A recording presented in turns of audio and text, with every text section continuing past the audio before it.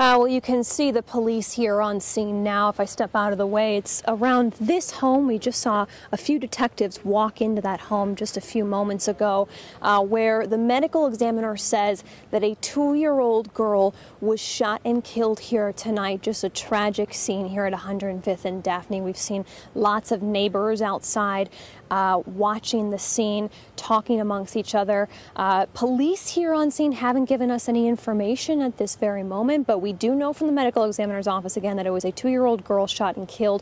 One of the neighbors told me that she ran outside. She didn't hear gunshots, but she did hear her neighbor screaming that a baby had been shot.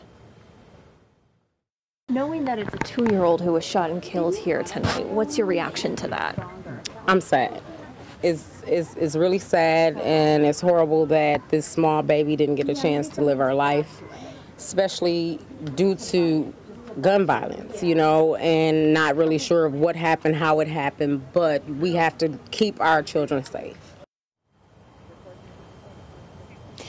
And I did ask neighbors here on scene if they did know anything about that family fight that must have happened before we arrived on scene tonight. Nobody knew anything about that. It's been a very quiet scene other than this horrible tragedy here. Back to you, Joyce Patrick.